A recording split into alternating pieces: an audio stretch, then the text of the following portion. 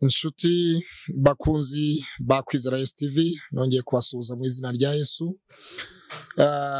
Muri aka kanya turabasuhuje mwese aba diaspora mu bihugu bitandukanye ku isi yose aho muherereye. Turabasuhuje East Africa, ubwo tuvuze East Africa ni muri gihugu cy'u Rwanda cyacu, turi mu Burundi, Tanzania, Kenya, mu Bugande, Southern Sudan, ubwo noneho tuvuge no muri Congo. Namwe mwese turabasuhuje mu izina rya Yesu. Muri aka kanya rero nkuko mumenyereye tusanzwe tubashakira tubatumira abatumirwa batandukanye kugira ngo batuganirize ku by'ijambo ry'Imana, batubwire ubuhamya ni hehe umuntu akorera Imana, aturutse hehe umuntu akorera Imana, mu buhe buryo. Ni muri ubwo buryo rero mubona twicaranye n'umugabo hano, agiye kutwibwira mu kanya. Ndagira ngo rero atwibwire mu kanya. Yesu ashimwe cyane, umugabo w'Imana. Ahimbazwe. Amakuru yawe? Ni meza. Iyi yitwa Kwizera Yesu Tv, ifite na radio yitwa Kwizera Yesu. Hanyuma ndagira ngo wibwire abakuyitegereza, abaguhanze amaso, ubabwire witwa nde, uturuka he, ukora iki? Murakoze. Amazina yanjye nitwa niyo nagize Innocent. Ntuye mu ntara y'Iburasirazuba, karere naka Kayonza. Ndi umusore, ndi umuvugabutumwa mu itorero rya Dufite, paruwasi ya Kabarondo, umudugudu w'Ishimwe. Murakoze cyane. Murakoze cyane. Yego. Reka tubanze tujye imbere y'Imana. Mana, turagushimye mu izina rya Yesu, tugushimiye kurinda kwawe gukomeye kwabanye natwe. Uri mwiza, ureba kiranuka, uri maso bagutegereje. Tuzi neza yuko uri Imana ishobora byose, ntabwo ushoboye bike, ahubwo ushobora ibintu byose. Turi muri uyu mwanya rero tugiye kumva ubuhamya buturuka kuri mwene data nyuma y'inzira yanyuzemo zo mu burozi, kuroga no kugendera ku rutaro. Nyuma yaho yaje gukizwa. Ndagira ngo data twese, umuntu wese uzakira ubu buhamya bwo gukizwa kwa mwene data, buzagira aho muvana muhindure nawe yakira agakiza. Mana, wakirijwe reka umwongere ibyiringiro byo kongera kubaho, yumve ko nta kure kubaho utavana umuntu, shyirwa hejuru wamihimbazwe. Buri muntu wese rero ahabwe umugisha mu izina rya Yesu umwami wacu, amena. Ndagira ngo rero wibwire abantu, umaze kwivuga harya wavuze ko witwa niyo nagize Innocent. Niyo nagize Innocent. Niyo nagize Innocent, ndagira ngo umbwire cyangwa se ubwire abakwitegeye bakwitegereza neza. Niyo nagize Innocent, wigeze, turi ku gice cya kabiri. Yego. Igice cya mbere kivuga uburyo wavukiye mu muryango w'abarozi mu karere ka Kirehe, kera yitwaga komine Nyarubuye, uri mu murenge wa Nyarubuye, aho bita mu Gisaka. Uburyo wavukiye mu muryango w'abarozi, ukavuka satariho yarapfuye, hanyuma ukaza uburyo rero nyuma twageze kuri fazi ya mbere, twageze aho wari ugiye kwinjira mu gakiza. Niyo nagize nyuma yuko uvuye mu burozi, ni ryari winjiye mu gakiza? Ndagira ngo usobanurire abakwitegereza baguteze amatwi, bashobora kugira aho bava nabo bakagira ahandi bagera kubw'ubuhamya bwawe. Murakoze cyane. Imana ibahe umugisha kuba muduhaye umwanya. Abaduteze amatwi mu gice cya mbere twavuzemo byinshi, ahantu twagiye tuva hakomeye ndetse hari hanagoye. Yego. Cyane ko nta muntu ushobora gukura undi aho hantu twari turi. Imana yaradufashije idukura aho hantu. Imikorere y'Imana yakoresheje kugira ngo tuve aho hantu ni ibintu bikomeye cyane Imana yakoze kugira ngo tujye kuhava. Jye nakiriye Gikristo nk'umwami n'umukiza mu bugingo bwanjye 2013. Nyuma y'uko ibyo naciyemo nabonye byari bikomeye, mbona aho twari dutuye nta gaciro twari dufite, ndetse naho twari dutuye nta baturage badusuhuzaga, ahantu hose twagiraga baradukubitaga tuzize ibyo iwacu bakora cyangwa se ibyo natwe twakoraga.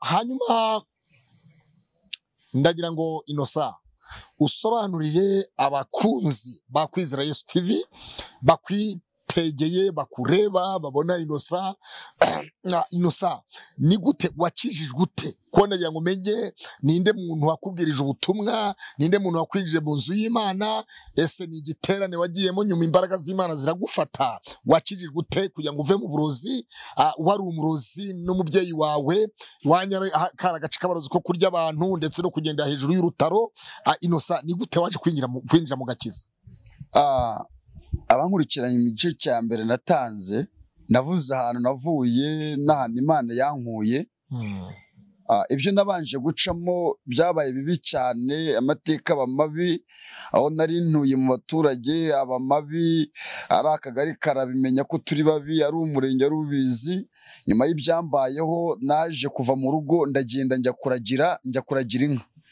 ngiye kuragira inka naziragiye imyaka 2 n'amezi agera kuri 3 noneho njya kuragira ariko ya myuka mibi na ya karande yari ikindimo buriya abantu baba bakwiriye kwigira nk'abantu b'Imana bakabasengera karande zikabavamo uko naragiye nyimara kugerayo ndagira inka noneho ngira ingorane nyinshi zo kuba uwari mama yarakiri muto kuko yapfaka yakiri muto biba ngombwa yuko azajya yinjiza abandi bagabo mu rugo bakajya basambana noneho ibyo bakoraga narabirebaga nubwo nari mutoya ubwenge bwanjye yarabunkuye umutwe ntaratekereza cyase ngo amenye ko ibyo ndeba ndi bwabimenye cyangwa se ngo mbirebeshe amaso yanjye habayeho kuko ubwenge bwanjye ntabwo bwari burimo ubwo yabikoraga mbireba nabirebeshaga amaso ubwo nza kuza kuva mu rugo ndagenda njya kuragira inka ariko cya kintu yakoraga kiza kunkurikirana sinzi niba ndaza kuza kuvuga ku kintu cya karande ngenda nkivugaho gakeya kugira ngo Imana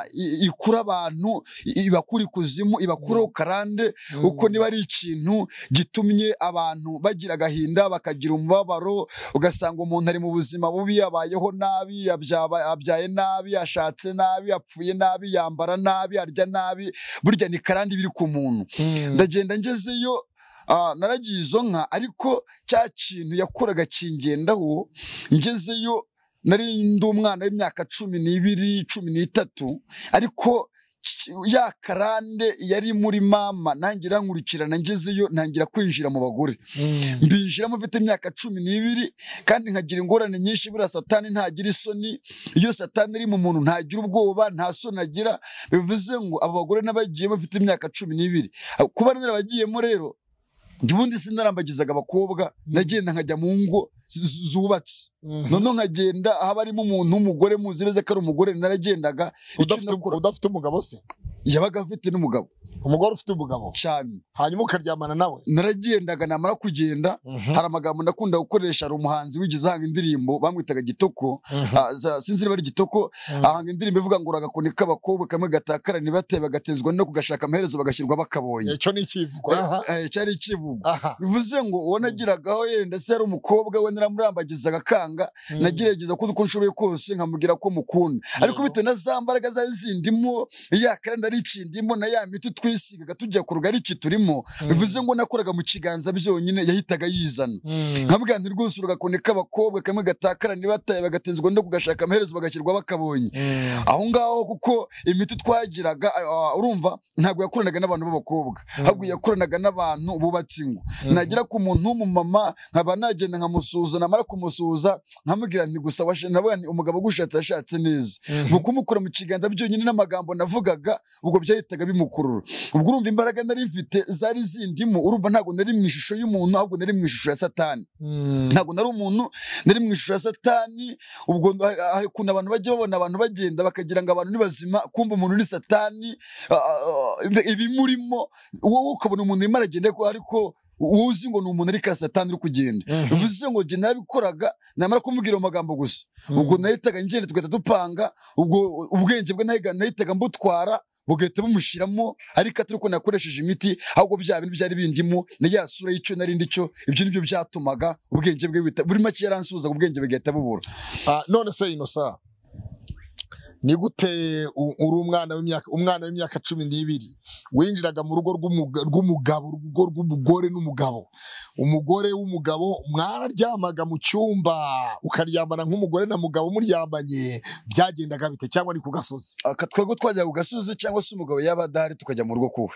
mu gitanda tukajya mu gitanda. ino saha iyo umugabo aza kuhagusanga se akagutema byari kugenda bite? Ubwo urumva nyine cyari igihembo cya Satani ndi bwabe mbonye nkapfira mu byaha. Nari bivuze ngo naragendaga namara kugenda nkaryama kandi ubwo urumva umwana w'imyaka 12 kugira ngo uzajye gusambanya umuntu w'umudamu wubatse urugo nta nubwo byari bukunde. Kuko yari imyuka mibi yankoreshaga, yari Satani wankoreshaga. Donc nanabikoraga atari uko mbishoboye, ahubwo nabikoraga kugira ngo Satani we abone icyubahiro cyangwa se nanjye mwamamaze, ariko ntabwo nabikoraga mbigambiriye, ahubwo nabikoraga mu buryo bwa Satani. Ariko ndashima Imana ko iyo myuka mibi yatuvuyeho. Ukaryamana n'umugore w'umugabo kandi rwose pe neza neza. Igihe kimwe ndabyibuka naragiraga inka, nari mvuye kuragira inka, ndabyibuka nari mvuye hano bitega ku gitari, ndaza mvuyeyo nari mvuye kugurura umugeri, naguze umugeri rwa 500 ndarunywa. Nyamara kurunywa ahantu nabaga yari umusaza, yari afite umwuzukuru, umukazana mukuru. Noneho umukazana aza kuza kumusura, aje kuza kumusura turicarana, nari maje gucyura inka. Kwicaye ndamusuza, maje kumusuza urumva ntabwo nari mu isura y'umuntu, ahubwo nari ndi mu isura yindi, nari dayimoni wari wibereye aho ngaho. Mukoze mu kiganza ndamusuhuza, urumva ya magambo nari nyafite ya Satani, namaje kuyamubwira nyine. Ubwo urumva nawe bwa bwenge ubwo bwahise buvamo bita bugenda. Biba ngombwa yuko bwari bimaje kwira, nimaje gukama, aragenda aransasira, amaje yasasiye umusambi, ashyiraho igitenge. Ubwo genda nzi ko yenda ari bwaje kujya kuryama ahandi, kuko nabonaga ari umuntu w'umugore w'umukira, ari umuntu w'inzobe. Noneho nyimara kumusuhuza yahise azaransasira, amaje kunsasira uyu munsi twararyamanye. Kandi uwo mugore mu by'ukuri yari atwite inda, yari afite inda y'amezi 6.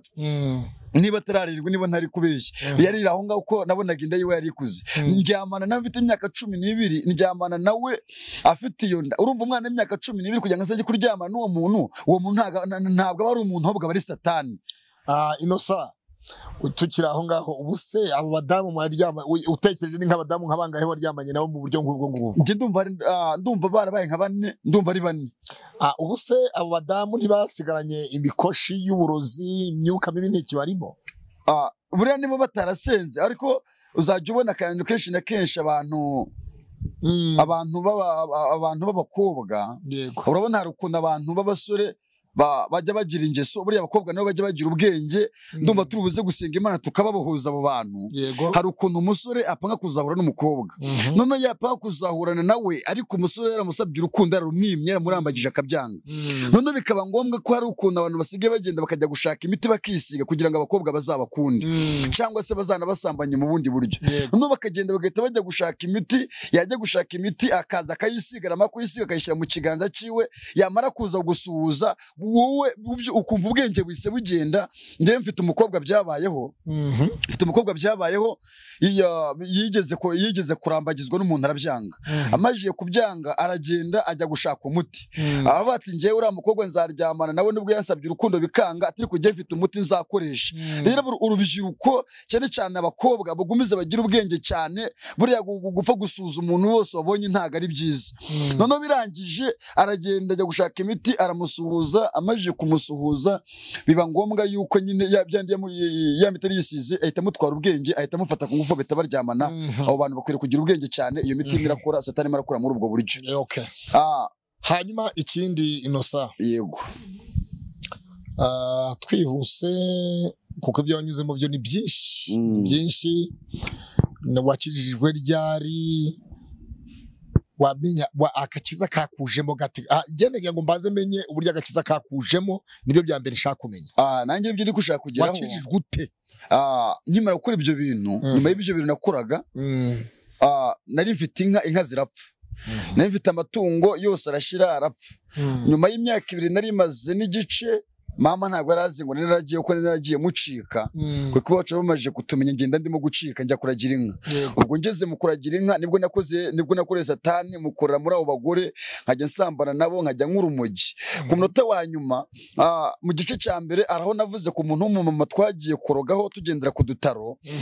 Uwo mumama rero nyuma y'imyaka 2 n'igice, uwo mumama yaje kurota inzozi, aragenda kuko mama bamwitaga Birahondana, ariko atari ryo zina yitwaga, ariko bamwitaga Birahondana birahondana mu mudugudu uramutse ugiyemo n'iwacu n'iryo zina ushobora kumubaririzaho birahondana yitwaga birahondana. Noneho umugore w'Imana igihe kimwe ari gusenga ari mu mwuka, Imana iramubwira ngo nagenda abwire birahondana agiye gushaka umwana we niyo nagize ari ikibazo yakubitanye nacyo. Yanshatse amezi agera kuri 2 asanga ahantu bitaga muri Mpanga mu murenge wa Mpanga, ni mu karere ka Kirehe. Ubwo ni hafi yo ku murindi wa Nasha. Ni hafi yo ku murindi wa Nasha. Uburenze ku Kabuye ubu wamanutse. Noneho aje asanga inka zanjye zarapfuye, asanga ingurube zanjye zarapfuye. Arambaza ngese uremera gutaha? Ndamubwira ndemera gutaha. Hari 2013 ndazamuka ubwo mva kuragira inka ndatangeze mu rugo. Ubwo bwa burozi nagiye navuye iwacu ndigunga bwa burozi. Noneho mpageze nsanga noneho uburozi arimo kuroga buraruta noneho bwa bundi nasize afite. Noneho nje nsanga arimo arakora ibyo bintu, biba ngombwa yuko nanjye bwanyinjizemo ibyo bintu nanjye nkabikora.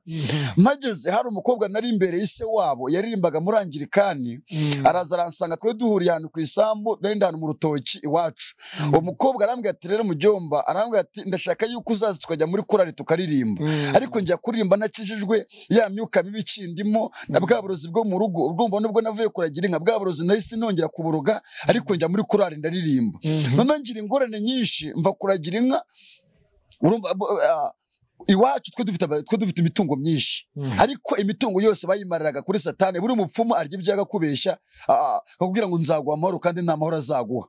Noneho ndaza navuye kuragira inka, nari mfite ipantaro y'icupa naraguze amafaranga 300, mfite n'ishati naraguze 5, mfite rugabire yanjye nari mfite. None ngeze mu rugo biba ngombwa yuko ndi bwongere gukorera Satani bya bintu nkabikora. Ubwo icyo gihe iyo pantaro nagiraga rugabire nayambazaga ikirere nakuraga ahantu ku nsina. Ndagenda umukobwa kimera kumbwira iryo jambo ndamubwira nta kibazo nzaza. Ndagenda njya muri korali bayitaga umwami ari hafi. Turaririmba ariko yo muri Anglikani. Tukaririmba ariko tukaririmba nishushanya muri bo.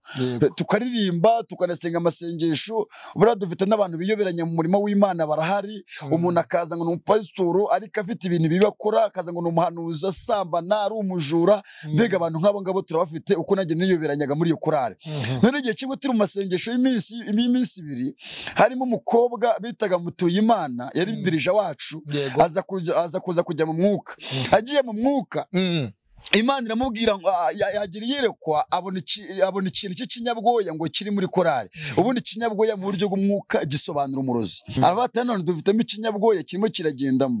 Ubwo yagiye mu mwuka kimera kujya mu mwuka ahita mfata, akimera kumfata arambwira ngo urihana.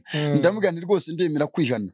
Barambwira ati uri umurozi. Ndamubwira ni ngewe ni rwose pe ibiri iwacu murabizi. Mama n'umurozi muramuzi. Yabaye umurozi mu rwego rw'umurenge n'urw'akarere, ari gukora naho polisi zaje kumufata zimufatana umuntu wapfuye. Aragenda bamujyana yaramufite. Byari byagenze bitubwo kugira ngo bamufatane wapfuye. Ubwo none nabasubiye muri cya gice cya mbere uko bamufashe yamuhaye ubwo burozi arapfa. Nuko iwacu bari bamuzi cyane, n'umudugudu wari umuzi. Uwo mudamu bamwitaga Isa, ubu ni umuririmbyi muri ADPR wacu aho ngaho Nyarubuye. Noneho yamuhaye uburozi aramwica. Akimara kumwica yari afite umuhungu bitaga Shabani. Aramubwira ati umwana wanjye ndapfuye ariko nubwo mfenzize birahondana. Uwo muhungu ahita atyaza igipanga, amaze gutyaza igipanga zije kuza kumutema. Gutema mama wawe. Abaturage baramufashe. Ukorera n'umukuru w'umudugudu atari buhagere bahita bahamagara polisi ku karere arazakire.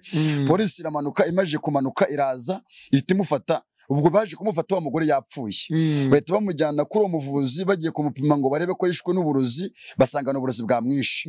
Ubwo basanze bwamwishe, polisi iramubwira ati rero twebwe uyu muntu uramukuta mukije umenye ko no kumurya mwirira. Ibyo ntago ari byo bamwigishaga yarabimenyereye. Kwacu twavugaga turi abana 9, abana 9 5 barapfuye, bo yarabibagiraga tukabarya. Uko ndabyibuka na mushiki wanjye babaze ku munota wa nyuma mu gahinda nagize ako ngako nako kabamo. Ubundi ndimo gutanga ubamya nkuko mfite umuswa ntihanagura amazi ukurupfu. Mushiki wanjye yapfuye bamubaga bamwica. Urwo rupfu rwantiye agahinda cyane. N'uyu munsi ndi imbere y'abana ngira agahinda nkumva birambabaje cyane. None ndihana. Majiye kwihana ndababwira nti ibyo murabizi yuko iwacu rwose mama n'umurozi muramuzi. Nanjye umwuga narawukoze mukora imyaka 16 ndimo kuroga. Inzugi zari najya kuroga inzugi zikikingura. Abantu narabishe, abana bandi narabacuramishije. Abo nagiye ndoga uburozi barwaye ni benshi. Ariko none uyu munsi nanjye ndemera kwihana. N'ukuri ubwo burozi naraburoze n'ubwo nari umurozi ariko ndemera kwihana. Ndihana none umuntu abwiriza ku ijambo rivuga ngo kuba witeka nibwo bwenge kandi kuva mu byaha niko kujijuka. Yigishe ku bintu by'abarozi avuze n'ingaruka zabo, ndavuga ni guhera none ntago nzongera kubikora, ubwo ndumva ari ubuhamya ngiye kubashyitsaho, ndenda kubabwira imbaraga z'Imana no gukora kw'Imana. Ndakizwa none nangiye gukizwa ndihana, ndagenda ngera mu rugo tuvuye gusenga, biba ngombwa yuko mama aribwo ngiye kunkoresha muri bya bintu. Ndamubwira nti rero mama, ntago ndibwo ngiye gukora bino bintu, ngiye nakire Kristo nk'umwami n'umukiza, ntago nongera kubikora. Ndavuga nti nemeye gusenga, nemeye kureka Satani n'ingabo ze zose, ibyo yakoraga byose ngiye kubitesha agaciro. Urumva nahise ntangira urugamba rwo gukizwa, ariko kugira ngo nkizwe byarangoye cyane, kuko kugira ngo nkirizwe imbere ya mama nyicaye impande, nakijwe imyaka igera kuri 3, kandi akenda ko ndibwakoresha bwa burozi yakoreshaga, kandi ntago nari bwabukoreshe, nari maje kwemerera Imana yuko nyijijwe kandi nihannye birangiye. Ndatangira ndasenga, bakajya nkoresha ibyo bintu, ndabaye ntago ndi bubikore, none ndwana urugamba rwo kugira ngo anyice ngewe mfe. Ntangiye kurwana urugamba rwo gukizwa, ntangiye urugamba rwo gusenga, ariko ashaka kunyica uko nari maje gutandukana nawe, ibyo yakoraga numvaga ntakirimo kubishaka. Ntangiye gusenga amasengesho, nagiraga iyo pantaro navuze y'icupa, nyambaza icyo kirere, nkashyiramo urugabire yanjye n'aka gashati k'iryitanu nari naguze, nkajya njya gusenga. None najya njya gusenga, ndabyibuka ntangiye gusenga, mama arambwiye ngo guhera none uzajya ubaga wifashe, sinzongera kugurira umwenda, nta nkweto, nta kintu na kimwe uzongera kumbaza. Barambwira ati kandi ndaje ndanakwirukankana mvire mu rugo. Ndamubwira nese uzanyirukankana nkure mu rugo, nzagiye kuri mama wambyaye, ndeba niba ushaka kunyirukankana uzanshakire data, nje kureba data azaba ari wundera, ni uzajya ngurira imyenda. Ubwo kuko papa yarapfuye, abura ukuntu ari bwabigenze. Nkajya njye gusenga, nkajya ntwara ya pantaro, nkajya nyambaza ikirere, nkajya muri kurare tugasenga. Twakuraga ritime, bajya bakura ritime kuko nayifite agashati kagufiya, bajya bakura ritime yo kujya bazamura amaboko, nje nkajya nkura ritime yo kujya manura. Urori mu kigeragezo, ibyo abandi bakora ntago ari byo ukora. Abandi bajya bazamura amaboko, nanjye nkajya manura hasi. Noneho igihe kimwe ndabyibuka, turimo turirimba, badumaje kuduha indirimbo ya mbere n'iya kabiri, ubundi giye mu munsi umwe naguze imikandara 2. Ako sivuze ko neguze amafaranga, uko narundi umukene, ahubwo nari umukene, ubukene bwanjye bwatumye ngura imikandara 2. Mu gitondo ndagenda njya ku nsina, njya gushakamo ikirere, ndaza ndambara, njya muri kore ndaririmba. Baduha indirimbo ya mbere, baduha indirimbo ya kabiri, indirimbo ya gatatu bayiduhaye, cya kirere cyanjye naguze mu gitondo kiba kiracitse. Imara gucika mpita nicira, abandi bakomeza barimo kuririmba. Ndasohoka njya hanze, ngiye hanze ndongera njya ku nsina nshaka ikirere, ndongera ndazamuka, ndongera nkorera Imana, ariko Imana ikajya igenda ivugana nanjye. None ngira ingorane nyinshi zo gukizwa, none Imana ikajya imbwira, ikambwira ngo ugiye kurwana urugamba, bamwe bakambwira ngo ndetse ngo ugende gusara, kuko nawe yatangiye kwihana, Imana atangiye kuvugana nanjye. Ndasenga, ubwo kuri umudamu bitaga w'Imana twagiye kurogaho, abe yarafite n'icyumba cyaberaga ku wa mbere. Nkajya njya gusenga. None uko tujya gusenga, igihe kimwe ndabyibuka nagiye gusenga, yo tuvuye amasengesho ya korari, haza harimo umuntu w'umuhanuzi, arambwira ngo uzi ko ajya mu mwuka, arambwira ngo uri umurozi. Ndamubwira nti ntago ndi umurozi. Aranabishinja mbwira ukuntu ndi umurozi. Ndamubwira nti oya, wa mudamu bitaga w'Imana arabimusobanurira. Aravuga ngo uyu mwana ntago ari umurozi, ni umunyamasengesho, kuko turarimbana no muri korari yarihannye. Ahubwo uburozi uri kumubonaho ni ubwo nyina afite, ni umugenda, ni umunsi marenda kumwica kubera yuko yamuvuyeho arimo gukorera Imana. Ndasenga, uko nagasenze ndabyibuka, hari ku munsi wa mbere turi masengesho ya korari, biba ngombwa yuko mama ari bwansarishe, ndumva ndi bwace mu ncamake. Noneho aragenda, ajya ahantu kuroga, ajya ahantu mu bapfumu agiye kuraguza. Akimara kujya kuraguza, kuko iwacu hari inka twari dufite twororaga, kandi nanjye wanazikamaga, ninjye waziragiraga. None Imana irangije irambwira ngo ntuzongere gufata ayo mata ukama, ngo nuyamara kuyashyira mu gasubido ntuzongere kuyanywa. Mbega jya ukama ayo ushyize mu gasubido ntuzongere kuyanywa, uko bagiye kuyakurogeramo. None ntangira gukora, nkajya njya gukama amata, ndi gukama nkajya nyanywera mu ijaga ndimo gukama inka. None nyuma yaho mama aza kuza kubimenya, none akajya afata uburozi akabushyira mu ijaga, yamara kubushyira mu ijaga nkajya nkamira hejuru y'uburozi, none ya mata ndibwayanywa mu burozi nkapfa. Imana iramburira, irambwira ngo ntuzongere kunywa amata yo mu rugo. Ndakomeza ndasenga, Imana ikimara kubimbwira, ndabyibuka ari ku wa mbere tuvuye mu masengesho ya korari, Imana irambwira ngo witegure bagiye gusarisha, urasaze. Barambwira ati ariko utari wasara, hari ibintu bagiye kugukorera bigiye gutesha umutwe, wenda turabona ugiye gupfa, iyi korari yacu ntago uzayigumamo. Ndabwira abantu banteze amatwi bankurikiranye mu bihugu bigiye bitandukanye, kuba kwimishwe ntabwo ari impuhwe z'agace. kuba umuntu rero ntabwo ari impuhwe z'undi ahubwo wowe uriho kubera Imana. Ibikwica ntabwo byabuze, ibigusarisha ntabwo byabuze, ibikubuza urubyaro ntabwo byabuze, ahubwo nuko ari Imana yacu yatwimanye, yanyuranije amaboko iratwimana. Imana yacu nishimwe. Ndabyibuka twari tuvuye urumva nakomeje gusenga, tujya hano mu buvumo bahitaga ihorebo turasenga. Noneho Imana irangije ivugana nanjye irambwira ngo witegure, tubonye utashye ariko mu gutaha ugeze mu rugo tubonye baguteza uburozi ugiye gupfa. Aha buretse Imana yavuganye nawe. Imana yavuganye nawe yaraje mu muntu, ni umuntu wakubwiye ngo uko Imana ivuze, ni ijwi wumvise, ni marayika wakwiyeretse. Imana yavuganye nawe ite Innocent? Ubu nanjye turimo tuvugana, ndi igikoresho cy'Imana, nanjye muri ubwo buhanuzi ndahanura uko Imana yansutseho uwo mwuka. Ariko icyo gihe Imana yakoresheje umuhanuzi wayo, niwe waje arabimbwira. Noneho ndataha nkigira mu rugo, ndagenda ngezeyo arambwira ati, uwo muhanuzi arambwira ati, rero ugiye kugenda igitanda ugiye kuryamamo wirinde ntupfe kukiryamamo kuko hari uburozi bagutezemo, wirinde gupfa kuharyama. Ati kuko nuramuka uharyamye urahita usara. Arambwira ati kandi ugende wegure munsi y'iyo matura, ibintu birimo ugende ubikuremo ubifate mu ntoki, ugende ubite, urebe ahandi hantu uri bwabite, ntubite muri tuwarete. Nuramuka ubite muri tuwarete urahita ugendana nabyo, uhite wituramo urahita upfa. Ndamugana nta kibazo. Ndagenda ngeze mu rugo, nari nzi ko ari iby'abahanuzi bavuze. Ngeze nigura amatora, maje kwegura amatora ndagenda nsangamo byabe, nasanzemo ibintu by'ifu yari yanezemo biri hano mu dushashi, ariko ibintu byari bimeze nk'ibintu by'ibibabi yari yanezemo. Ndagenda mbikuramo uko byari saa 12:30, ndagenda ndabita. Ariko uko bakambwiye ngo simbite muri tuwarete, ibyo bintu bifashe bita binyikiriza kuri tuwarete. Nyimara kujya ku muryango wa tuwarete ngiye kwinjiramo, numva haje ikindi kintu ntago nzano cyatutse, ariko ryari ijwi ry'Imana rirambwira ngo hagarara, ngo mpita mpagarara. None uko nari mbufite mupfumbatije gutya, ikintu kirambwira ngo nimbure kure, numvaga ari nk'ijwi ribimbwira, mpita mbire kurabyikubita hasi. Nyimara kubikubita hasi, hahise haje ikindi kijwi kinini kirambwira ngo nirukanke. Urumva nahise nsara. Gikimara kubimbwira nese ndirukanka uko nagenze nka kilometero. None uko ndimo kwirukanka nirukanka ndi kwerekera kwa wa muntu w'umumama w'umunyamasengesho ndi twarugagaho mbere. Ndagenda ngeze ku irembo, hari pasikarama yari ihari, ndagenda ndahagarara. None urumva nirukanse byari byarangiye. Numva ijwi hazirindi ijwi rito rituje rirambwira ngo subira mu rugo ugiye kuryama. Ndagenda nsubira mu rugo, ndagenda njya kuryama. Uko ninje mu 2:30, uko nasubiye mu 2:30 nyigeramo, ubwo gusura kwese kumfatira mu nzu, nsarira mu nzu. Ndara nkubita inzu, mama arabyumvaga, bumwe na bumwe arazara nandeba ukuntu nasaze ndi gukubita inzu. Bwaciye mu gitondo cyo kuri Imana nsubizamo ubwenge, mba muzima, ubu ndi kubera Imana yanjye.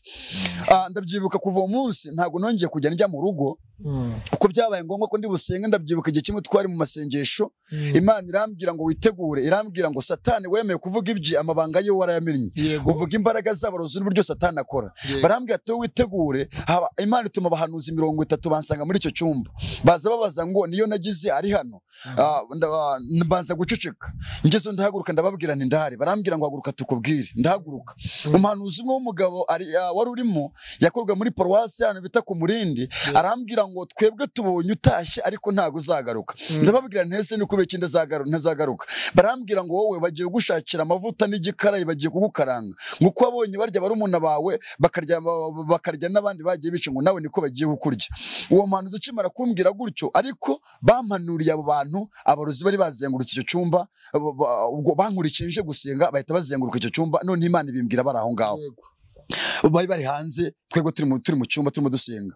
Akimara kubimbwira uwo muhanuzi naramubwiye nti rero uhereye none n'ubundi ntago ntinya urupfu, ko n'abapfe ni benshi, nanjye ntago mbarusha ubwiza, nindamuka mpfe nta kundi bizamera. None bakimara kubimbwira, kuko nasize mu rugo bari batetse umuceri, ariko ntibwate nka urya, ariko nibo bari bandugiyemo.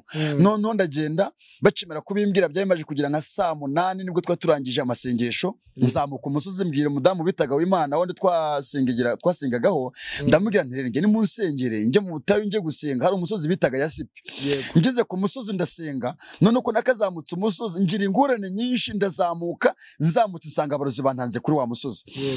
Nsanze bantanze kuri wa musozi, ndapfukama ndasenga.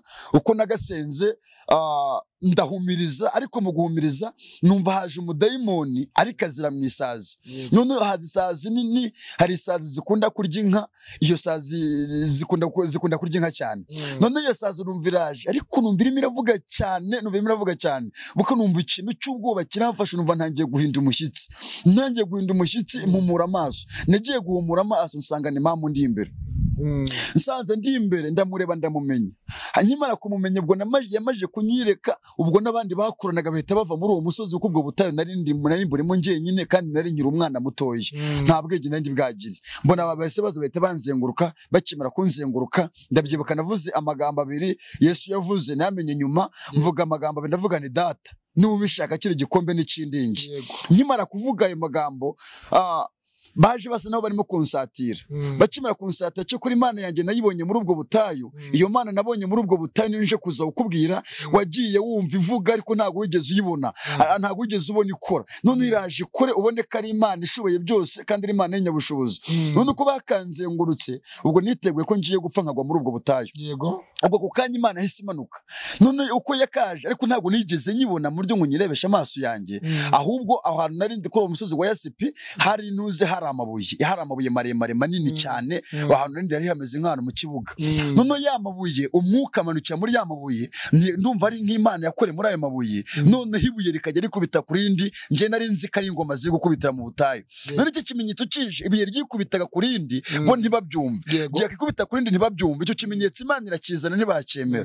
None haza ikindi kimenyetso cya kabiri, ariko cyo kizira mu muyaga, haza umuyaga mwinshi urimo kugenda uduhuha, iyo arimo kumuha cyane nabo urimo kubahuha, ariko ibyo bintu bo ntago bigeze babyumva. Icyo kimenyetso cyaho kiragenda, ibyo ntibigeze babibona. Ikimenyetso cya kabiri cyaje mu muriro.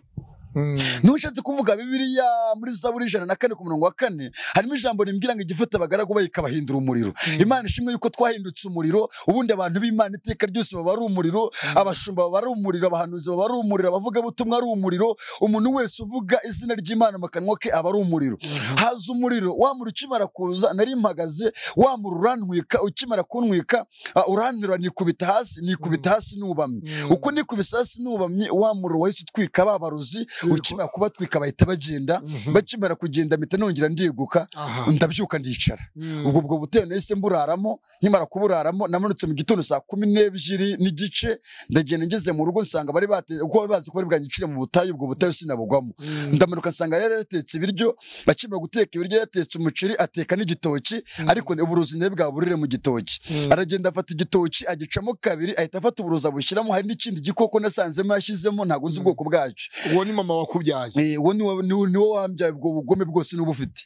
Ndagenda icyo gitoki nkimara akimara kukivanga muri wa muceri, narageze mu gitondo saa 12 ndarya, ariko nirengagiza bwa bahanuzi bari bambwiye. Ubwoko bw'Imana kuba turiho tutari twapfa, ni Imana yacu duhagazeho.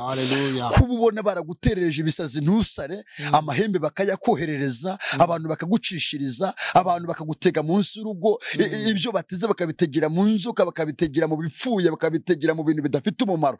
Kuba uriho nuko ari Imana yawe yakwimanye, kandi n'uyu munsi yakwimanye cyagiye naho yagiye, n'uyu munsi iraje yongera kwimane. Ntacyo uzaba wowe, humura kandi utuze.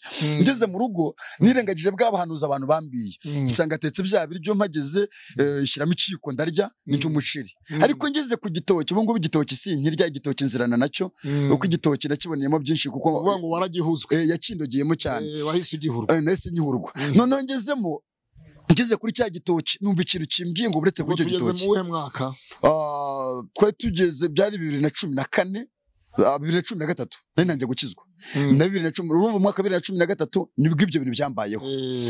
Nibwo ibyo byambayeho. Ndashaka kumbwire wabatijwe ryari? Kubatizwa nabatijwe jewe nabundi, nubwo ibyo byose mama bikoraga, yari umuporoso. Nyoko yari umuporoso? Nari narabatijwe mu. N'ubu ni umuporoso? Yari umuporoso, ageze abivamo. Yaza kuza kwihana bundi bushyashya ibyo yakoraga, ajya muri ADPR. Ageze muri ADPR, urumva nongeye kubatizwa neza, ariko ngeze muri ADPR. Ubwo nageze muri ADPR ndongera ndabatizwa. Ibyari? Nabatijwe muri ejo bundi 2018. 2018 nibwo nabatijwe, nibwo nari ndimo naho bundi butumwa bwose navuga ndi mu baporoso. Nuko ngezeyo, ugera mu kubatizwa niho nshaka tugere. Ibyo wanyuzemo ni bibi byinshi. Ndashaka tusimbuke tugere mu kubatizwa kwawe.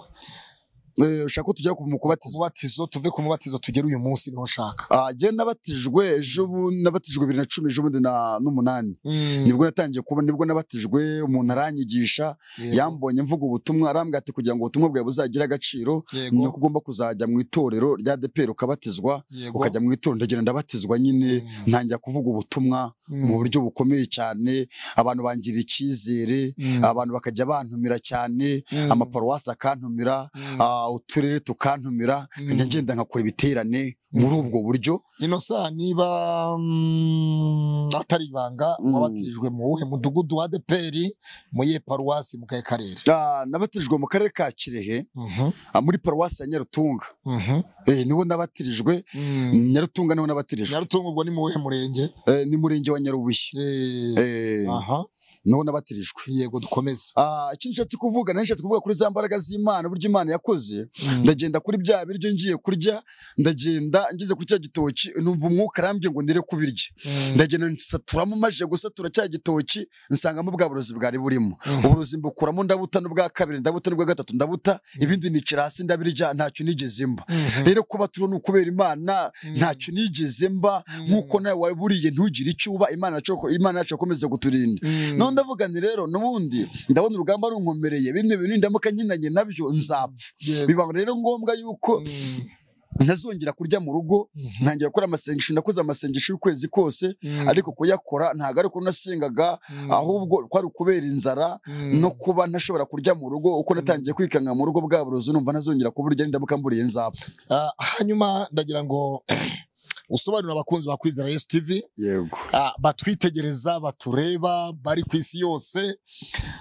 Inosa umaze kubatizwa cyane je nibanze ku mubatizo wabatijwe umaze kubatizwa wambwiye ngo wabatijwe 2018 none uyu munsi turi muri 2020 Inosa ubu ngubu tuvugana uracyabikire he Nyarubuye uyu munsi uba hehe ese mu murimo w'Imana uhagaze uti ntabwo nyirikirehe kuko nyuma y'urwo rugamba narwanye urugamba runini Imana irandwanyirira ndakizwa Imana iramfasha igenda ivugana nanjye uko imbwiye iby'imbwiye ikabisohoza nabanje kuva mu rugo mbanza gucumbika muri ako karere aho bitaga Nyarutunga bajya kundaguriza amahembe ajya kuyaraguza mu bihugu bitatu ajya Tanzania ajya Uganda andi nayo ayakura muri Kenya amahembe yose yohereza icyarimwe yansanga muri iyo nzu amahembe yankubise ukwezi kose aza kancuramisha nkajya nkubita umutwe hasi kuri sima naryamaga ku musambi igihe kigeze njyana muri paruwasi ya muri njya gutanga y'ubuhamya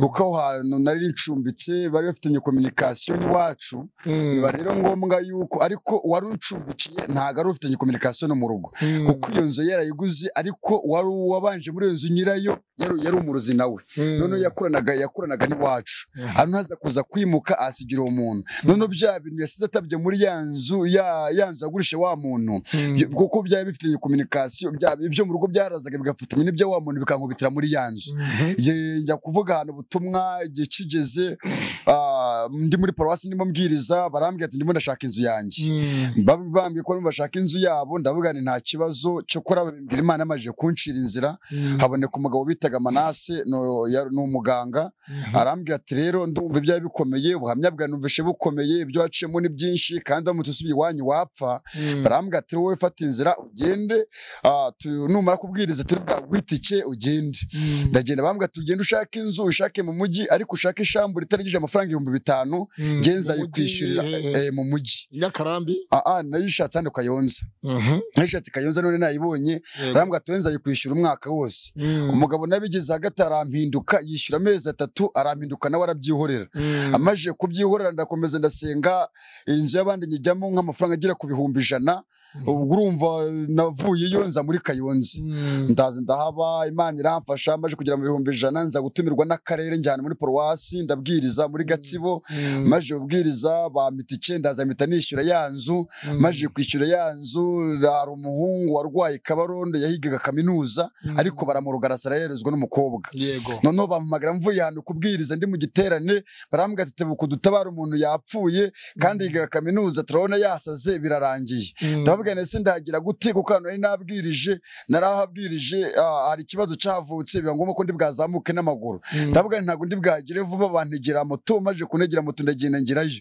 ngeze turasenga nsanga wa muhungu yari yapfuye hari abanyamasengesho benshi bari bahari mu gusenga kwabo babona ntaba muri make bari bafite imbaraga nke zo gusenga ubwo nahagize wa muhungu yapfuye mpageze ndasenga Imana ikora igitangaza uwo muhungu arazuka ubu ngubu ni muzima akimara kuzuka barambwira bati rero turumva nta kintu turi bwakumarire uradutabaye kandi Imana ikuri mirakoze turayibonye bati nta kintu turi bwaguhembe aho uri wakodeshaga none uva tuguha inzu y'ubuntu uzuyicaremo ndagenda bampa inzu y'icyumba na saro amaje kuma inzu y'icyumba na saro ndagenda nyicaramo nyibamwe umwaka bigeze nyuma bayinyirukankanamo ariko banyirukankanamo Imana yaciye akanzu yakoze igitangaza ndagenda ubu ndi munzu ndimo ndakodesha nta kibazo mfite ndarya nkaryama mbega sinjya mburi kode urabona nambaye neza nta kibazo Imana aranyambitse Imana ikora ibitangaza ndayibona igihe kimwe njyana gukora ahantu ubu njya kuvuga ubutumwa ahantu nkora igiterane umuntu akimara kumbona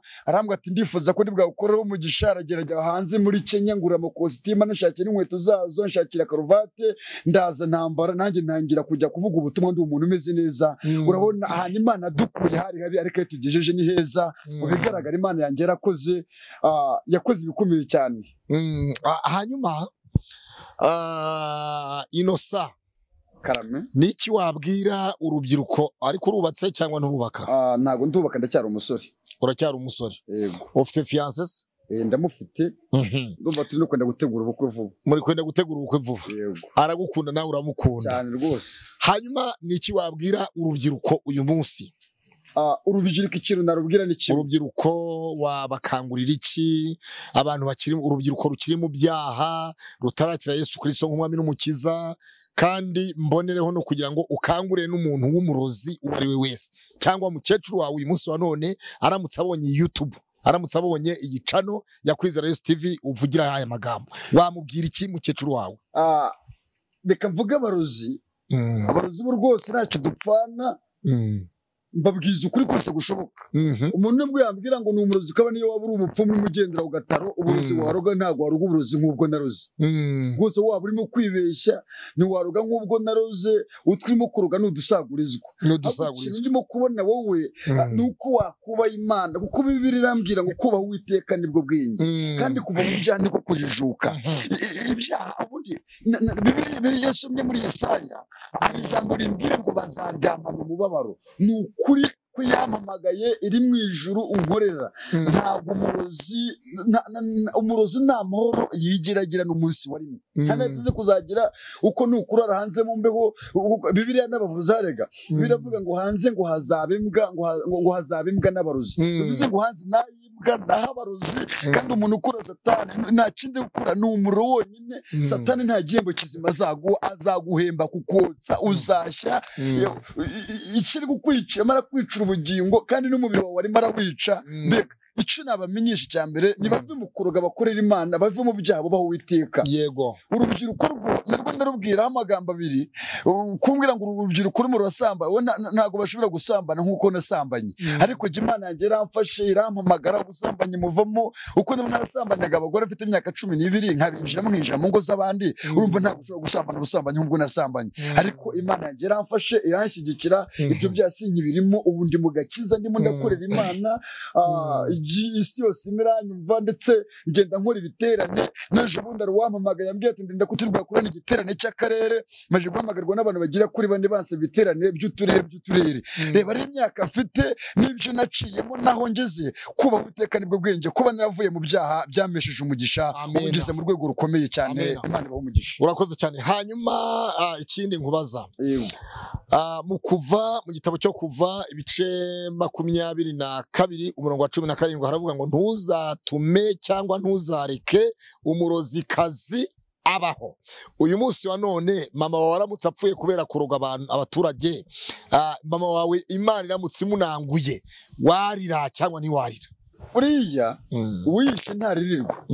wishe ntaririrwa uko nanjye ubwanjye mu gihe Bibiliya imbwira ngo n'umurozi ntakabeho niko ijambo rinabivuga ku bwanjye uretse ko atari ibintu byakunda, atari ibintu byashoboka. Bamutse bambwiye ngo abarozi nk'abariya bakanyereka ahantu bari, bakambwira ngo aba bantu batwike n'abatwika, uko nta kiza cy'umurozi. Umurozi ni mubi. Umuntu igihe kimwe tugeze dusenga ahantu, umurozi umwe araza arihana aravanga, Imana imbabarire, gufasha Imana gusarura abayo. Arasarura abayo yarabaremye, kandi Imana yabaremye. N'Imana iri abasaruro ariko bari ubasarura. Mu izina rya Yesu abo barozi ari nk'ibishoboka, ari nanjye ndi Imana nahera ko nkabahana kuko banze kubaha Imana. Ntago namurira cyane. Ntago namurira rwose, nta nagace nanashyiraho. Hanyuma uyu munsi wa none aramutse yihannye mama wawe akavuga, mwana wanjye niyo nagize inosa, ngwino rwose iminsi yo kujijwa Imana yarayirengagije. Paulo niko yanditse mu gitabo cy'ibyakozwe n'intumwa, haranditse ngo iminsi yo kujijwa Imana yarayirengagije, itegeka ko yarategetse, ntabwo yasabye, itegeka ko abantu bari hose bihana.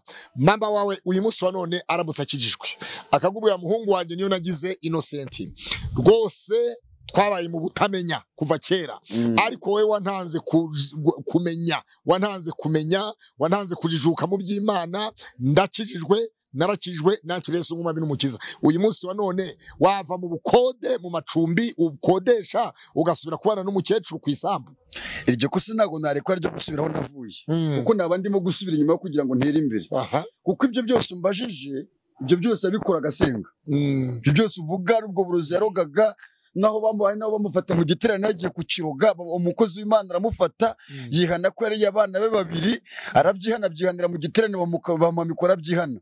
Baza baje gutwika imifuka ibiri y'uburozi navuze, baje kuyitwika, bamwe aragenda wishyirana munsi y'igiti, inkuba iramanuka ikubita cya giti nawe igiye kumukubita. Ibyo bari baraza baratwika, bimwe barabitaba. Ibyo byose bikoraga akijijwe, ari n'umuririmbyi muri ADPR ukomeye cyane, ndetse na dirigeante wa korali azi kuririmba cyane bihagije. Byose yarabikoraga ari umurozi. Sinzi ndetse cyukuri Imana ifite ubushobozi, ifite imbaraga zidasanzwe, ishobora kugenda, dore ko iminsi igiye bamyishigaye mwana umunsi umwe wenda akihana agakizwa kamaramaza, ariko ntago nshobora gusubira naturutse, je nakoreye Imana, nzagenda ntera imbere, ntago nzatera inyuma. Noneho Innocent, Kirehe, mu karere ka Kirehe, umurenge wa Nyarubuye, ni iwanyu, ni ku isambu ya so. Ni uyu munsi wa none uzakenera ubutaka, uzakenera 8. Innocent, tuvuge tuti ntabwo uzakenera 8 ku butaka bwa so.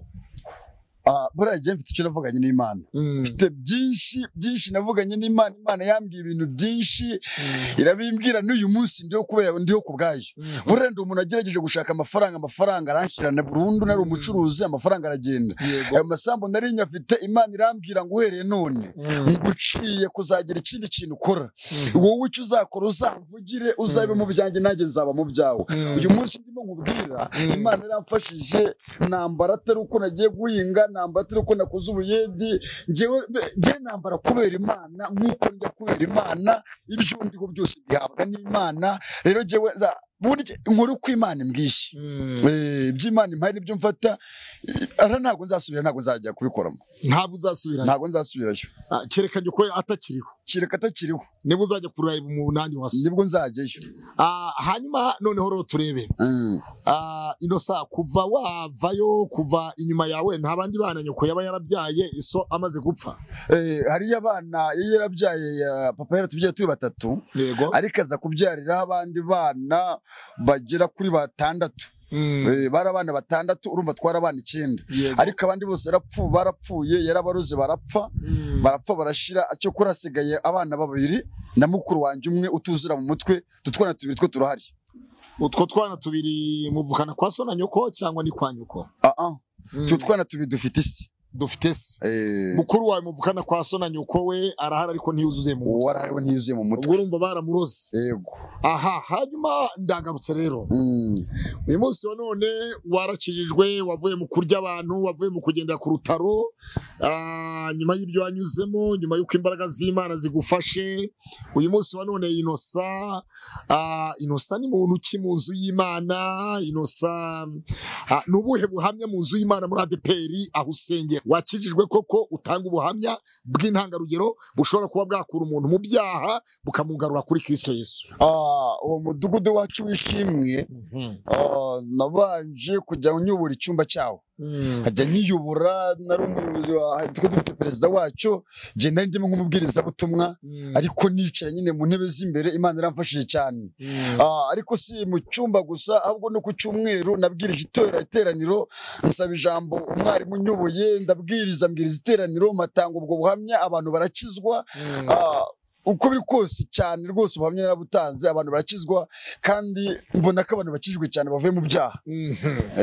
Hanyuma ikindi nosa abantu benshi rero biringira abapfumu bakiringira kujya mu marozi bakiringira abapfumu utakwiringira Imana. Niki wabwira umuntu uri mu bapfumu ujya gupfumaguza ujya gushaka inzaratsi kugira ngo umugabo abukunde ujya gushaka inzaratsi kugira ngo warambagizwe neza? Niki wabwira abantu nk'abo bakiri mu byaha bakijya kuraguza bakijya gupfumaguza ukuruta uko bakiringira imbaraga z'Imana? Niki wababwira bene abo? Byinshi nababwira benshi twagiye dusengera bakajya baduhamagara tugasenga.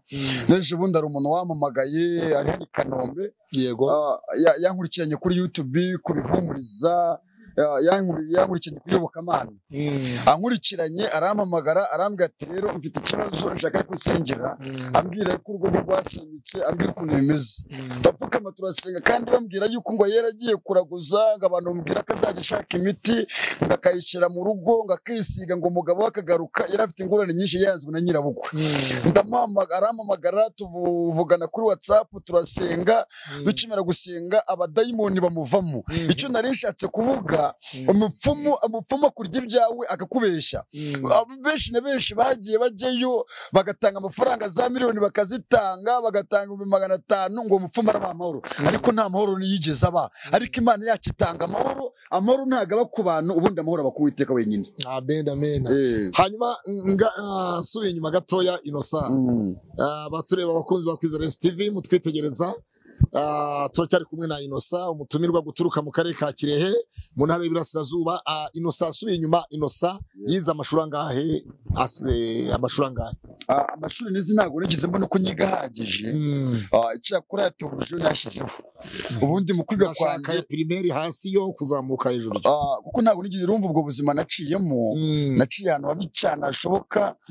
Uko nize ku ishuri nigaga primaire nize guhera mu mwaka wa mbere, ariko icyo kigo nyikora mu nduga byibura karasi nicaragamo nicagamo byibura nk'abantu 5 mu kwezi. Wicaga abantu 5? Nicaga abantu 5 kuko n'umwarimu twigishaga yiribazaga se iri shuri muri make ishuri nagiragamo bibazaga ikintu cyaba kikabacanga. Maje kugira mu mwaka wa 4 primaire uwo munsi nabaye n'uwa mbere nagize amanota ahagije. Urumva buri shuri guhera mu mwaka wa mbere primaire kugira mu mwaka wa 4 nicamo abantu 5, urumva baranumeshe nimaje kwicamo. N'ikigo byabe byarabayobeye, ari na diregiteri w'ikigo yarashatse amakuru yarayabuze ashaka ikibara kibura. Ku munota wa nyuma andi mu wa 4 maje kubona bamfashe kubata birote ducana bitaga mushikiri, ndagenda ngura super deep, ndagenda nshyiramo uburozi.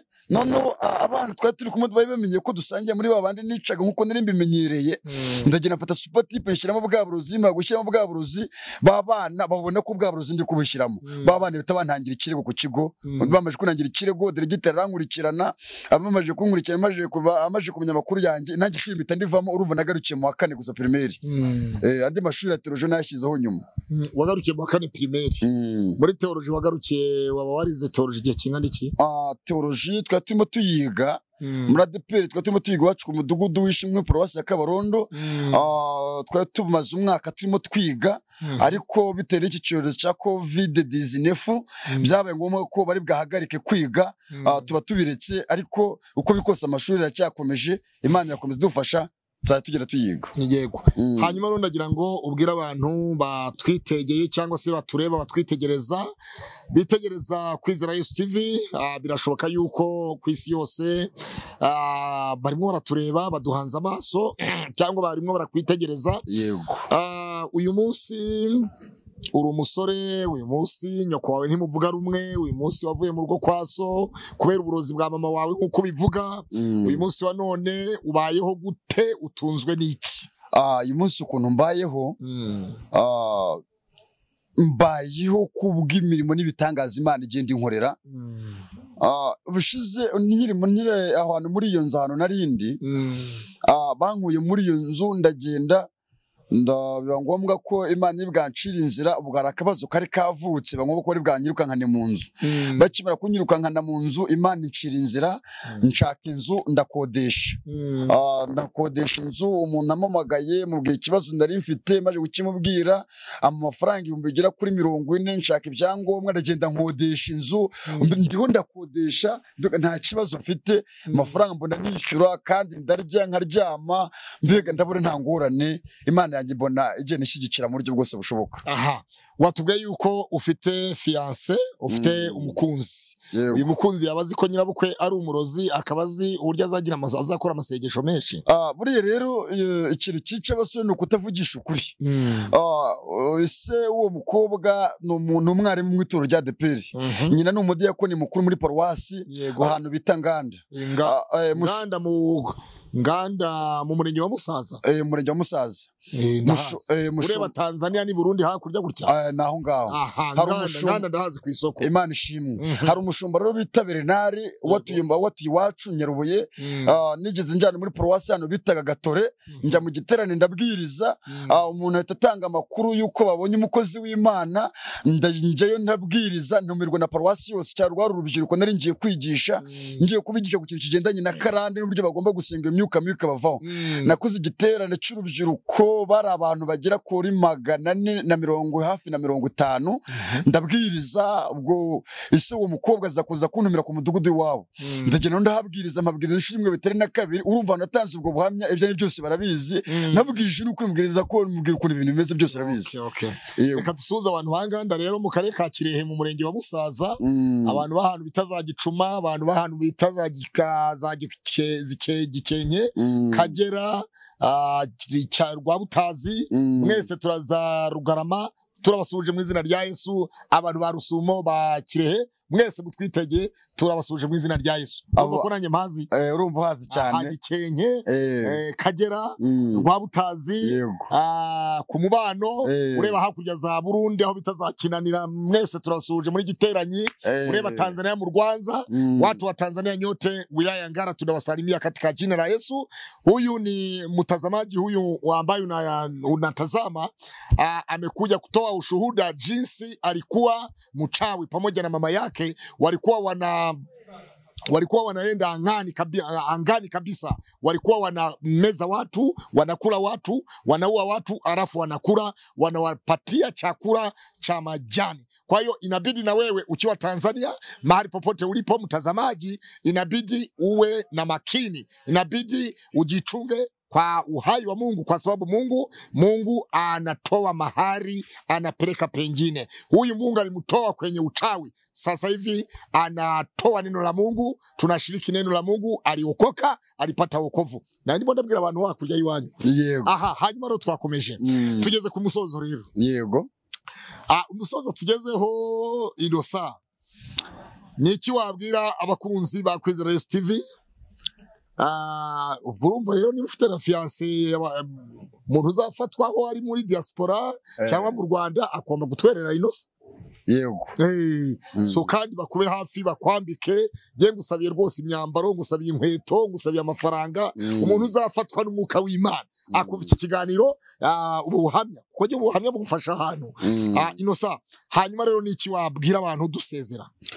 Ikintu nababwira, turiho kubera Imana, kandi burya kubana kwa mbere kwiza no kubanana n'abantu. Yego. Yewe icyambere nkora ni ugusenga, nkabwiriza abantu bagakizwa bakabuhuka. Ibyo je ntacyo mbivuzeho, ariko Imana iri mu gihugu cyo mu ijuru, iyo izi ikigomba gukora muri ibyo ngibyo, ndetse n'abantu bayo. Urakoze cyane. Bakunzi ba Kwizera Yesu TV, Imana ibaha umugisha. Uyu yari umutumirwa, yitwa Niyonagize Inosa. murumva yabanje kuba umwicanyi, yaryaga abantu, yaragurukaga ku gataro. Ikindi yanyuze muri struggle ndende, yanyuze mu bibazo byinshi bitandukanye, ariko Imana itavana umuntu nta naho itamujyana. Wowe rero wari wizeye kujya mu barozi, wari wizeye kujya gucisha, ndagira ngo hari ijambo afite agiye gusorezaho ryo kukwiringiza. Ndagira ngo wari ugiye kubwira abantu ijambo. Ego. Aha, ribasomere twumve. Tujye gusoma ijambo ry'Imana rito ngira ngo ngiye gusorezaho. Yego. Ni byinshi twagiye ducamo, ndibwaze kuza gutanga inimero. Yego. Abantu bazampamagara, ibindi bazajya babisobanuza. Yego. Nzajya mbibasobanura ko byose ntago twabona ko tubivuga. Yego. Kuko ubuhamya ni burebure, harimo ibice bigera ku 9. Yego. Birumva ibice 9 byose ni byinshi. Rero numva twasoma ijambo ry'Imana rito, turayisanga mu gitabo cy'itangiriro. Igitabo cy'itangiriro ibice 12. Yego. Turasoma duhereye ku murongo waho wa mbere, n'amagambo make turi bwasome. Hari ijambo rivuga ngo Uwiteka yohereza Aburahamu i Kanani. Ku murongo wa mbere, Uwiteka ategeka Aburahamu ati, va mu gihugu cyanyu usige umuryango wanyu n'inzu ya so, ujye mu gihugu nzakwereka. Nzaguhindura ubwoko bukomeye, nzaguha umugisha, nzogeza izina ryawe uzabe umugisha. Kandi nzaha umugisha abakwifuriza umugisha, kandi nzaha umugisha abakwifuriza umugisha, kandi uzakuvuma nzamuvuma. Kandi muri wowe nimo imiryango yose yo mu isi izaherwa umugisha. Amen. Reka twongereho aho ngaho mu gitabo cy'itangiriro ibice 17 ku murongo wa mbere. Nanone turasoma murongo wa mbere avuga ngo Aburahamu amaze imyaka 99 avutse, Uwiteka aramubonekera aramubwira ati, ni nje Mana ishoboye byose, ujye ugendera imbere yanjye kandi utungane rwose. Kabiri, nanjye ndasezerana isezerano ryanjye nawe, nzakugwiza cyane. Aburahamu arubama, Imana iramubwira iti, kane, dore isezerano ryanjye ubwanjye ndariguhaye, nawe uzabe sekuruza w'amahanga menshi. Kandi ntuzitwa ukundi Aburahamu, ahubwo wiswe Aburahamu, kuko nkugize sekuruza w'amahanga menshi. Imana ishimwe cyane. Amen, amen. Nshaka kuvuga amagambo make kuri ibi bintu. Iki ni igihe Imana ihamagaraga Aburahamu. Hari ukuntu abantu bakunze kuvuga Ikinyarwanda ukuntu abantu bakivuga bakakivuga nabi, ariko se ari wo muco wenda se bakivugamo. Ubundi iri jambo bita kwitaba Imana, abundi abantu benshi bazi ko kwitaba Imana ari uko umuntu yapfuye bagiye kumushyingura, ariko kwitaba Imana ntabwo ari uko umuntu yapfuye. Burya kwitaba Imana kwa mbere ni ukuva mu byaha. Kuko iyo nsomye Bibiliya, Mariya na Marita bakimara gupfusha musaza wabo Lazaro, ntabwo yigeze avuga ngo musaza wanjye ntaba yitabye Imana. Ubundi kwitaba Imana kwa mbere ni ukuva mu byaha, ukava mu businzi, ukava mu busambanyi, ukava mu burozi, ukava mu bwicanyi, ukava mu kugambana. Iyo amaje kuva muri ibyo bintu buryo bawitabye Imana. Nusoma mu itangiriro 22 guhera ku murongo wa mbere, uzasanga Imana ibwira Aburahamu ngo najye gutambira umwana mu gihugu cy'Imoriya Isaka. Noneho ngagezeyo ngo umwana akimara kumuhambira agiye kumushyira ku gicaniro, ngo marayika w'Uwiteka aramuhamagara, aramubwira ati, Aburahamu, Aburahamu. Aritaba ati, karame. Burya ntabwo yigeze yitaba yapfuye, burya yari muzima. Anshaka kuba ikintu cyitwa kwitaba Imana rero. Imana yarampamagaye. Ngo witabye Imana. Je nitabye Imana. Imana yaraguhamagaye urayitaba. Narayitabye cyane. Mu byaha, ubusinzi mbuvamo, uburozi ndabureka, ibi byose mbivamo ndabireka, ndaza nkurikira Imana. None Aburahamu Imana iramuhamagara. Ikimara kumuhamagara iramubwira ngo va muri icyo gihugu cyanyu. Kuko isi yitwaga Tera, ariko isi yakoraga ibigirwamana cyane, yaranabikoreraga, n'umwana urumva yarabimukoreshaga. Ariko Imana imaze kumusangira iramubwira ngo va muri icyo gihugu cyanyu. Yaranamubwiye ngo reka ngusige n'inzu ya so. Bivuze ngo nanjye ikintu nakoze nitabye Imana. Nawe wasize ubutaka bwa so muri Kirehe, gusiga ibye, imitungo, ndayisiga n'ubutunzi bwe ndabusiga, ndemera ndahaguruka nitaba Imana, ndaza ndayikorera. Imana ishimwe yuko yaduhamagaye kandi tukanayitaba. Amen. Ikintu cya mbere uryo ni ukwitaba Imana, ukava mu byaha, ubusinzi ukabuvamo, ubujuru ukabuvamo ubugome ukabureka guca imanza uko nabiri rambwira ngo ntimugace imanza namwe mwiretse si byiza ko waca imanza ikintu cya mbere ashaka ni ukwitaba Imana abasore bitaba Imana bava mu byaha none Imana ikimara kumuhamagara yarabwiye ngo va muri icyo gihugu cyanyu uje mu gihugu nzakwereka aragenda ava muri kiriya gihugu aremera haguruke wabo ava mu bigirwamana ava mu bugome ava mu bibi byose arahaguruka araza yitaba Imana kuko yaranamuhamagaye iramubwira ngo nujya muri kiriya gihugu nzaguha umugisha Imana ishimwe rero abantu begera Imana banayitabye abo bantu Imana yabahaye umugisha ubona ko umugisha w'Imana turi nawo Imana ishimwe bakozi ba Kwizera Yesu TV Imana ibaha umugisha mwamubonye Innocent niyo nagize hanyuma ndagira ngo utange nimero zawe ku bakunzi ba Kwizera Yesu TV bashobora kuzagukenera bakakugisha inama mu byo banyuramo mu byo banyuzemo banagusaba kubasengera kuko niba ufite imbaraga zituma niba imbaraga z'Imana zaragukwiye kuguruka ku gataro k'igisaka zikagukura mu kurya abantu zikagukura mu kuroga zikakuzana umunsi wa none ukaba uri umukozi w'Imana udasanzwe wanabasengera tanga nimero zawe nimero yanjye uzambaza kuko ni byinshi twagombye kuba twakavuze ariko igihe nikijya tuzabivuga inimero yanjye igendanwa na 078 39 78 75 9 078 39 78 75 9 iyo ni nimero yanjye Imana ibaho umugisha cyane ukeneye kugisha inama nitwa Reverend Pastor Niyonzima Claude ku bwa Kwizera Yesu TV ndi umukozi w'Imana ndi umuhanuzi w'Imana tuba twatumiye abakozi b'Imana batandukanye ukeneye gusengerwa ukeneye kugirwa inama ukeneye ubuhanuzi butandukanye ukeneye kugirwa inama zitandukanye ukeneye kumva icyo Imana ivugana nawe hamagara ku bwa Kwizera Yesu TV i Kigali mu Rwanda Prisi 250 7 88 51 15 guteranya 250 7 88 51 15 9 uwo ni Pastor Niyonzima Claude ni jewe mureba kuri ekara wampamagara tugasengana nawe Imana ibyakugoye ibyakuraniye hari ubuhamya bwinshi tuba dufite Imana ikura umuntu kugira ngo uzabe ukomeye Imana igucisha mu bikomeye kugira ngo uzabe umuntu ukomeye ukomeze nabandi wiro yitwa niyo nagize evangeliste niyo nagize guturuka muri ADPR mu burasirazuba ni umukozi w'Imana Imana ibampera umugisha ikiganiro gisubikiye ahangaha Imana ibaha umugisha reka tubabwire ngo Imana irabakunda ariko dusenge n'Imana Data mu izina rya Yesu turasenze muri aka kanya tuguhaye icyubahiro uri Imana yo kubahwa uri Imana yo gushimwa Mana twumvise ubuhamya bw'abaye umurozi twumvise ubuhamya